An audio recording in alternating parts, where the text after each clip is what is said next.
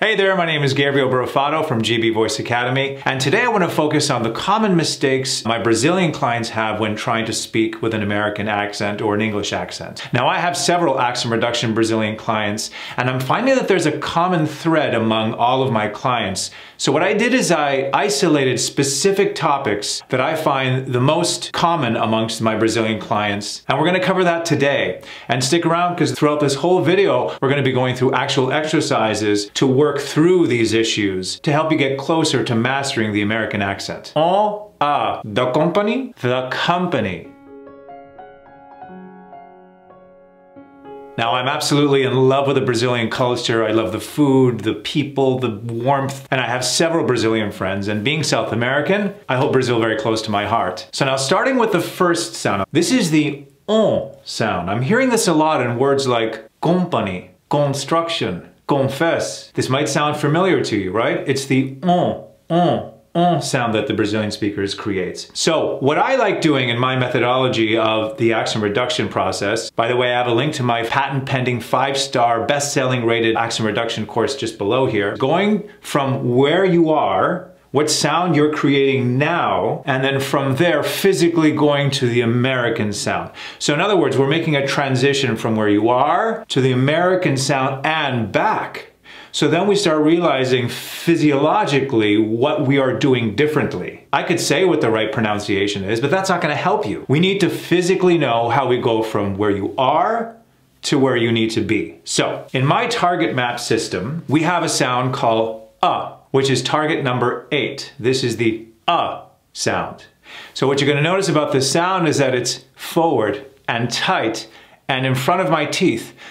Try it with me. These are words like cup, tuck, duck. Do you notice that it's out here versus dok, kop, So let's make that transition from where you are, company, confess, to the 8 target. So I'm going to do it with you very slowly and really try to see if you could feel the physiological change. Ready? As in company.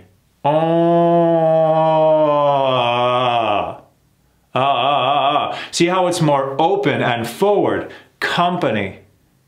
Company? Company. Yeah? Let's go on to another word. Confess. Confess.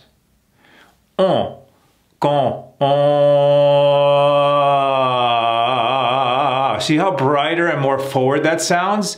Confess. Confess. Confess.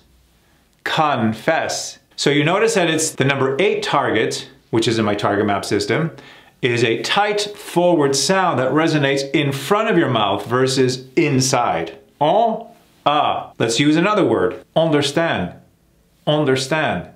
Again, let's make that transition from where you are to the number 8 sound. Understand. Understand. It's like you're opening your mouth and letting it come out. Now, be careful. We don't want to open our mouth too much, or else it becomes the 12 target, which is We don't say company, it's 8, company. It's not confess, confess. Construction, construction. You're starting to hear that pattern, right? Because again, I could say what it is all day long, but if we don't get to where you're at and make that transition, it's about transitioning into the sound, right? We're not just learning how it is, but transitioning into it. That's my methodology in general for accent reduction, and I find it very, very helpful. I go from where you're at to where you need to be. Now, another common mistake I find is the TH sounds, the hard TH, and the soft THs. I notice that Brazilians tend to use the D sound, like that, this, them, there, they. What we're gonna do is we're gonna go from where we're at, and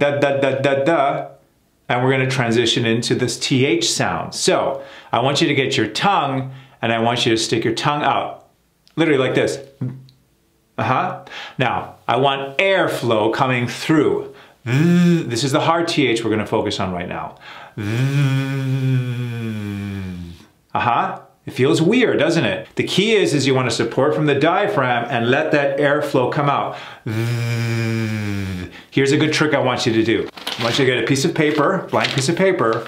Now, I have a link to this specific sound. I'm going to leave it in the description. It's a challenge among a lot of accents, but I have the link below here so you could use that to practice with. A good way of really producing that hard TH sound is using a piece of paper, for example.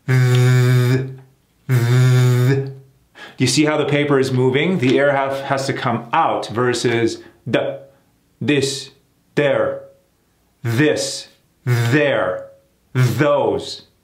Now it's gonna feel like we're overdoing it. I can't go out in public and say, this is very good, those are awesome. Overdoing it here in the studio with me is gonna make it easier when you're out there in public trying to produce that TH sound. So let's go through these words specifically. So like I said, let's overdo it here and then throw it into a sentence, okay?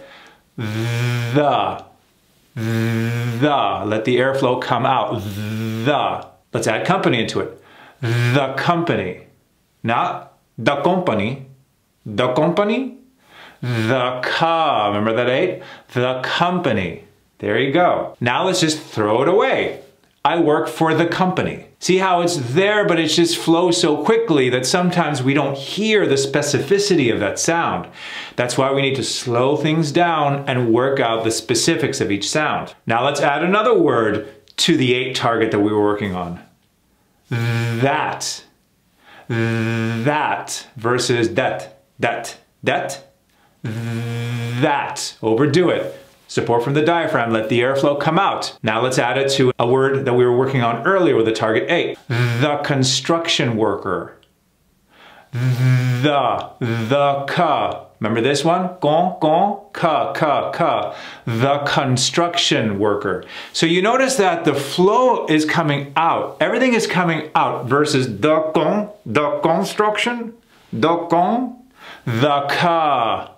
So everything is projecting out and more fluid. The construction worker works for the company. Okay, we're kind of merging all these Brazilian challenges together so you could start feeling that flow of, oh, I get it now. I'm seeing where everything sits. Because we could talk about it all day long. You could watch videos, you could hear about it, but if you don't get up on your feet and actually do them with me, we're not gonna learn. We need to train your body to make these sounds that you're just not used to making. Okay, another one. This versus this coming out, right? This is understandable. Understandable. So now, let's put it together. This is understandable versus this is understandable. This is understandable. Again, flowing out, very good. There versus there. Them, right? Versus them. So in addition to this video, check out the video links that I'm leaving you down in the description. It also works specifically for these specific TH sounds. Because remember, this is like going to the gym. I'm your personal trainer. The only way, and I've done this for years, and I've helped several clients from all over the world, and I can tell you now, the only way you could ever learn the American English sound is by practice. Obsessive practice every day, just like going to the gym. If you walk into a gym and say, I want to look like that guy, well, you got to work out. You can't just hope it happens or watch videos on how to work out to make muscles. You got to train. Good job. So practice this every day if you can, as long as you can, to really train your muscles to not get in the way, because your muscles are going to fight you on this. They're going to be like, no, this feels uncomfortable. I've never done this before. I don't feel like it takes effort and concentration. But like anything, if you do it long enough, it's just gonna flow. Now make sure to subscribe to my YouTube channel and hit the notification bell, because I have these videos coming out on a regular basis to work on Brazilian as well as many other common issues among many accents around the world. And again, below is my link to my 5-star best-selling accent reduction course. It's got testimonials from people all over the world. It's helped them, and it could help you master the American accent.